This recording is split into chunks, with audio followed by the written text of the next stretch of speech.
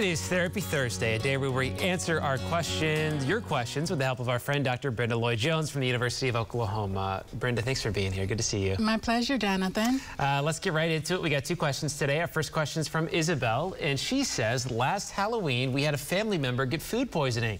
So now my husband does not want our kids to go trick-or-treating. However, they love dressing up and going out with their friends. How do I change his mind? Well, with Halloween fast approaching, let's help Isabel solve this issue.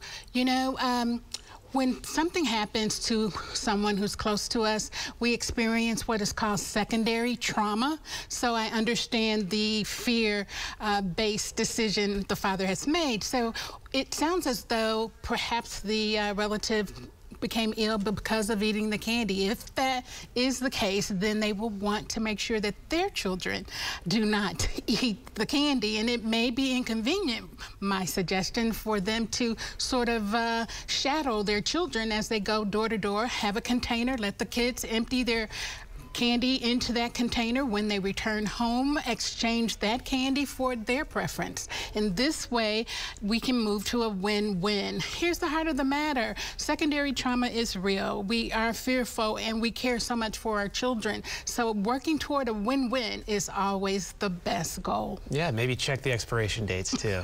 That'll help. And then our next question today comes from Scott. Scott says, the past few months have been difficult for me.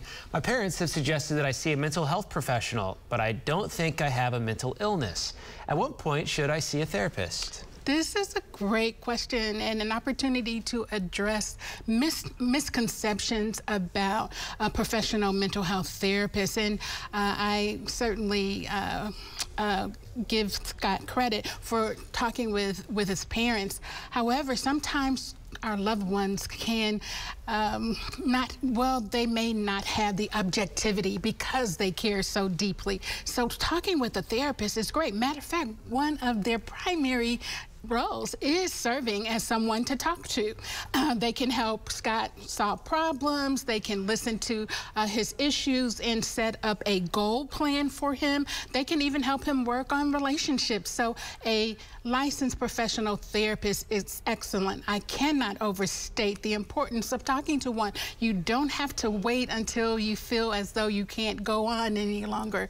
Now is a good time before things get where they are unbearable. Here's the heart of the matter. Parents are important. Talk with them as you work with a licensed professional therapist. Yeah, and I think if you see a therapist, it doesn't mean you have a mental illness necessarily. No, it just it means does not. that you just want to talk to somebody. So I agree. All right, Brenda, thank you. You're welcome. If you have a question that you would like for us to consider for next week, send us an email to therapythursday@griffin.news.